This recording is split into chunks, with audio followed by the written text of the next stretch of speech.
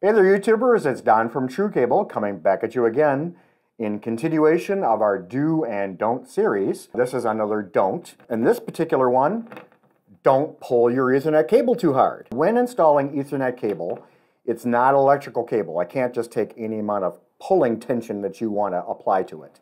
You should always smoothly unspool cable. You should always make certain that you're not yanking past a corner or something like that. The reason being that Ethernet cable has a maximum pulling tension per the standard of 25 foot-pounds. And that's not that much. So it's easy to accidentally exceed it, especially if you do a yank like that, a pull. The reason why is because you could easily rip the cable jacket, or you could also extend or elongate and damage the pairs inside the cable. And that will ruin your transmission performance.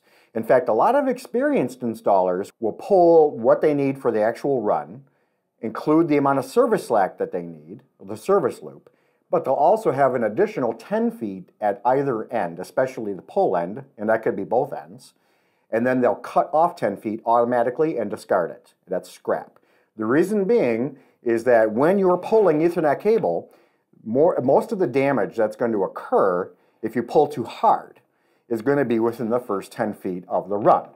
So that is why a lot of installers will automatically pull 10 feet too much on either side or the pull side and lop it off. And that is 10 feet in addition to any termination slack you need, service slack, and the actual run length.